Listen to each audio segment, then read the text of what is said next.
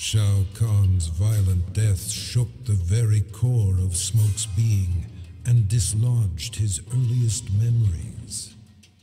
Tomas Vrbada was only a boy when he was abducted by an obscure cult and sacrificed to a demon. Burned alive, he returned to the mortal realm as an Enenra, a creature of smoke and vapor. His captors were helpless against his shapeless form as he lashed out with rage, killing them all. His murder avenged, he returned to his human form, remembering nothing of his former life. Now aware of his true identity, Smoke understands he is no mere assassin. His destiny has been revealed.